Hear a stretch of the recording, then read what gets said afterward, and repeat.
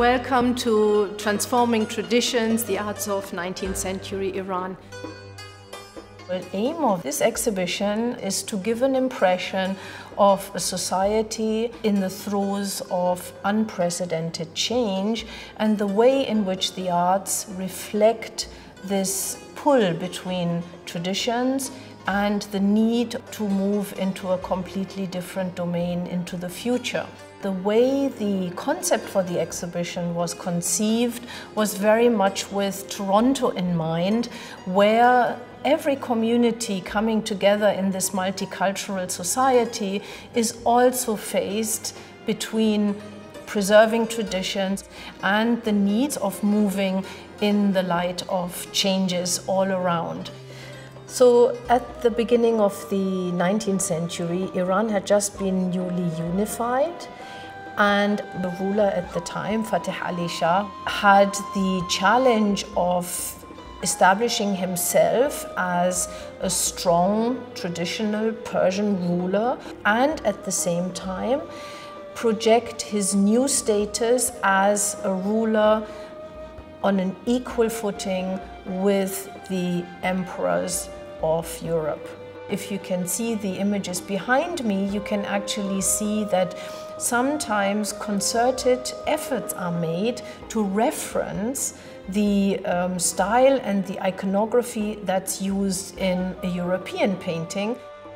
But in any case, within the country, largely the artistic traditions continued and were used to consolidate the image of the new ruler and his dynasty. Religion and spirituality formed a central part of Iranian life and culture, and it is because of that that many artifacts of the time reflect the dynamics that were playing out in society in the 19th century. In terms of book binding, we get Qur'ans that have beautiful floral decorations in a Western style.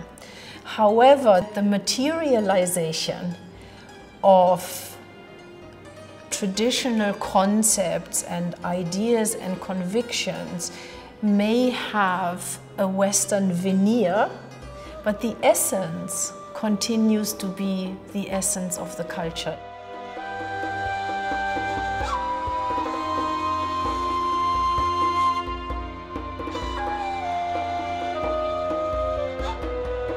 Poetry, literature and music formed part of Iranian cultures over centuries. And in the 19th century too, many artifacts reflect that love. But stylistically, again, we find a fusion between traditional approaches and modern ideas.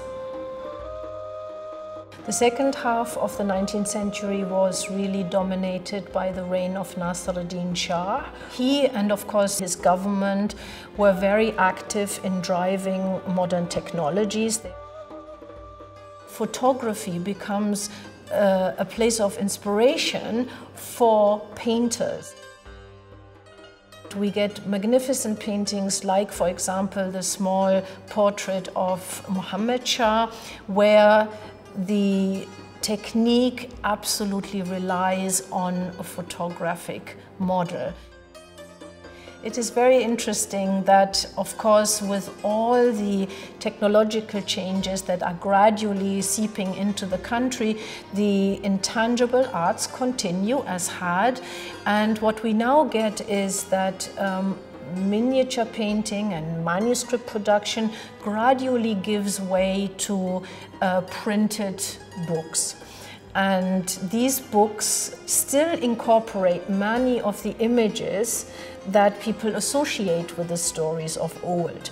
But then on some occasions you get contemporary images sneaking into the iconography of these stories. This exhibition acts as a case study, and whether we look at the arts or material culture, or whether we look at customs, fashions, food, elements of language, music, poetry, we will always be able to find influences and enriching influences that have come from elsewhere. That is why we had also chosen this particular title for the exhibition, Transforming Traditions, which has a double meaning. Traditions transform, but they also are transformed by contemporary culture.